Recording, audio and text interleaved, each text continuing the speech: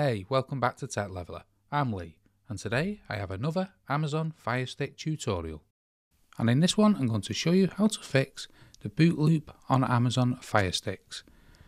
So, if your Firestick just keeps restarting, the first thing I'm going to suggest is actually unplug it from the mains, or if you're in a USB power source, unplug it from that and leave the Firestick for 5 to 10 minutes, and then plug it back in.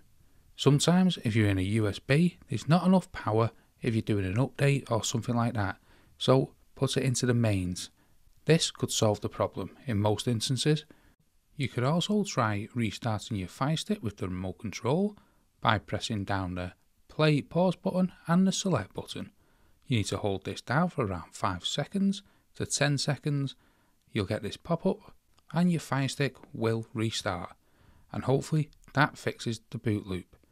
If not, we will need to take drastic action, and this should always be the last step, and that's to factory reset your Amazon Firestick.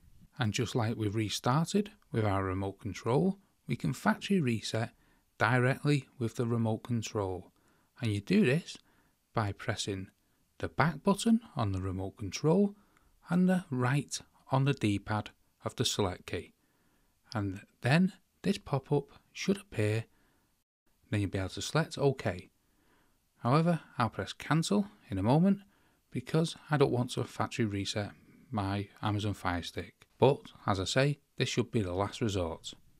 So hopefully that's how to fix your boot loop on your Amazon Firestick. If you found that video helpful, don't forget to smash the like, hit the subscribe button for many more Firestick tutorials like this one, and thanks for watching.